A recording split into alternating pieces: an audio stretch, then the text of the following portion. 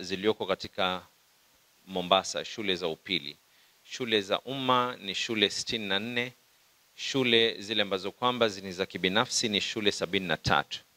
Watoto wenye kusoma katika shule za umma ni watoto 32,285. Watoto wenye kusoma katika shule za kibinafsi ni watoto 7,651. Ukijumlisha hizi hesabu za mwaka jana, watoto wote ambao walikuwa katika shule za upili ama sekondari katika kaunti ya Mombasa, shule za siku, yani day school, ni watoto 39,936. Tulipeana fomu kupitia kwa ofisi za MCA na pia vile vile sub county. Lawama zimekuwa nyingi na lawama ambazo kwamba hazistahili kwa wale walikuwa wanajaribu kusaidia, ili hizi lawama zote ziweze kuuliwa. Nimepeana amri ya kwa kila mtoto katika shule za upili za siku, yani day school, atalipiwa shilingi 5,000 na serikali yake ya kaunti ya Mombasa.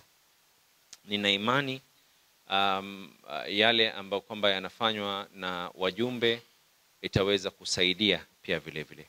Kuna wale walikuwa wamechukua zile fomu za shule ambazo kwamba ni za nje ya Mombasa.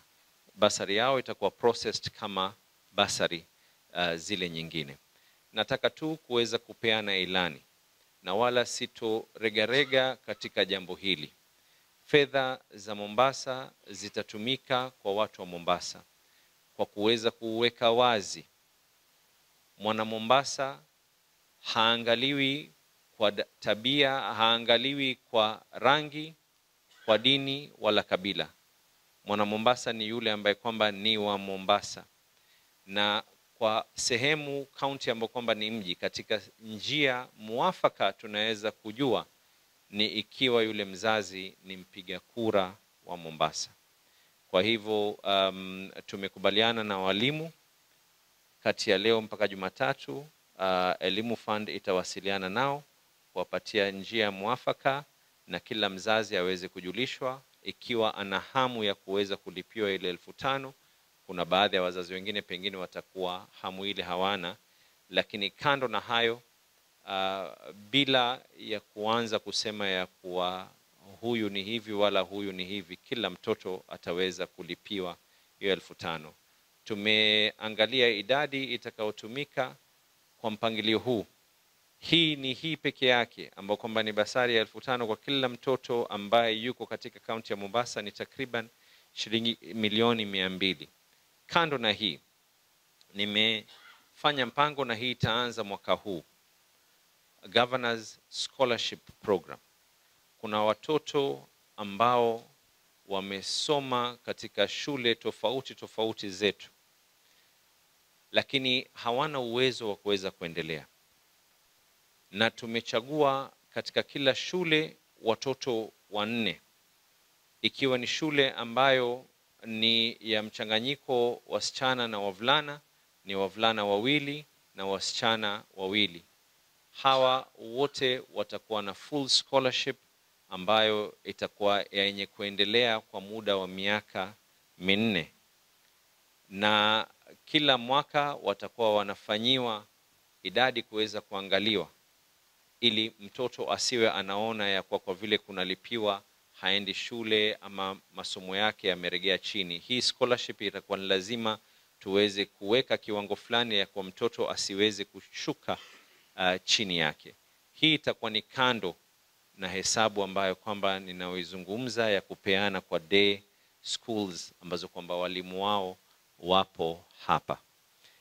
Hili ni jambo ambalo napeana kongole kwanza kwa walimu wale wasimamizi wa Elimu Fund na kila mmoja, kwa sababu ni jambo ambalo litaweza kuleta mbadiliko katika kaunti yetu. Hatutaki mtoto akae nyuma. Na pia vile vile ni nina imani ya kwa zile basari ambazo kwamba zitakuwa zinatolewa na wabunge zitapunguza idadi zaidi, na nimeelezea ya kwa huu mpangilio panapo majaliwa tutajaribu kufanya mpango mwakani tuweze kuiongeza ile idadi. Nadhani tumeelewana. Na pia vile vile sitaki kuzungumza, unajua nikizungumza mambo mengi nitaharibu mchuzi. Lakini nataka hili ni jambo nishalizungumza pale mbeleni. Na msimamo wetu sisi kama magavana ni kwa shule za chekechea ni lazima ziwe chini ya serikali ya county ya Mombasa, kama vile shule zote za chekechea ziwe katika serikali za county tofauti. Na msimamo wetu sisi kama county ya Mombasa ni tukishaweza kumalizana na masala haya, ahadi ambayo kwamba anachukua ni kila mtoto atakayekwenda katika shule ya chekechea kati shule 97 za county ya Mombasa atakuwa halipi hata ndururu, kwa sababu serikali ya county ya Mombasa itasimamia gharama ya mtoto kwenda kusoma na italipa ile shule. Kwa hivyo kama shule na watoto 3,000 watalipiwa pesa ya 3,000. Kama shule na watoto 100 watalipiwa pesa ya watoto 100. Department of Education tayari wanaangalia hiyo capitation amount, na kulikuwa kuna mkutano magavana wameamua ya kwa hatuendi katika ule mkutano mwanzo mpaka turekebishe haya mambo ya hizi shule za chekechea, kwa sababu sisi kama msimamo wetu na mimi kama gavana ni msimamo wangu ni kuwa watoto wote wa shule za chekechea wasome bure bila kulipa hata ndururu, kama vile wanavyokwenda kula wakienda shule bila kulipa hata ndururu. Hata masomo pia yatakuwa ni bure. Sitotaka kuzungumza yale ambayo kwamba nimeyapangia shule za primary, lakini nadhani nimezungumza shule za upili. ECD ilikuwa ni jukumu langu pia la kikatiba niweze kulizungumza. Na swali lolote? Zilioko katika Mombasa shule za upili. Shule za umma ni shule 64. Shule zile ambazo kwamba ni za kibinafsi ni shule 73. Watoto wenye kusoma katika shule za umma ni watoto 32,285. Watoto wenye kusoma katika shule za kibinafsi ni watoto 7,651. Ukijumlisha hizi hesabu za mwaka jana, watoto wote ambao walikuwa katika shule za upili ama sekondari katika county ya Mombasa, shule za siku yani day school ni watoto 39,936. Tulipeana fomu kupitia kwa ofisi za MCA na pia vile vile sub county. Lawama zimekuwa nyingi na lawama ambazo kwamba hazistahili kwa wale walikuwa wanajaribu kusaidia. Ili hizi lawama zote ziweze kuuliwa, nimepeana amri ya kwa kila mtoto katika shule za upili za siku yani day school atalipiwa shilingi 5,000 na serikali yake ya county ya Mombasa. Nina imani yale ambayo kwamba yanafanywa na wajumbe itaweza kusaidia pia vile vile. Kuna wale walikuwa wamechukua zile form za shule ambazo kwamba ni za nje ya Mombasa. Basari yao itakuwa processed kama basari zile nyingine. Nataka tu kuweza kupeana ilani na wala sito rega katika jambo hili.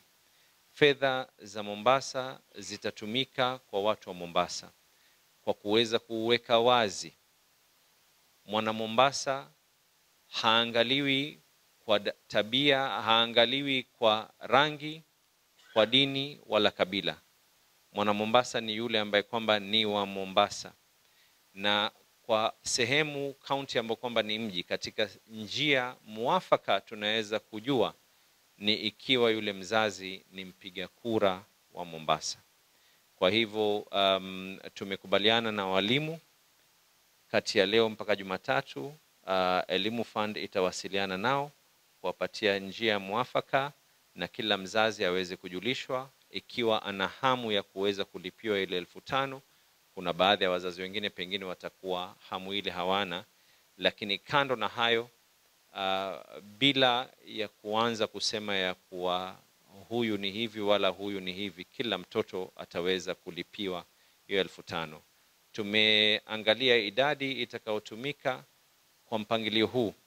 Hii peke yake ambao kwamba ni basari ya 1500 kwa kila mtoto ambaye yuko katika kaunti ya Mombasa ni takriban shilingi 200,000. Kando na hii, nimefanya mpango na hii itaanza mwaka huu, Governors Scholarship Program. Kuna watoto ambao wamesoma katika shule tofauti tofauti zetu, lakini hawana uwezo wa kuweza kuendelea. Na tumechagua katika kila shule watoto 4, ikiwa ni shule ambayo ni ya mchanganyiko wasichana na wavulana, ni wavulana 2 na wasichana 2.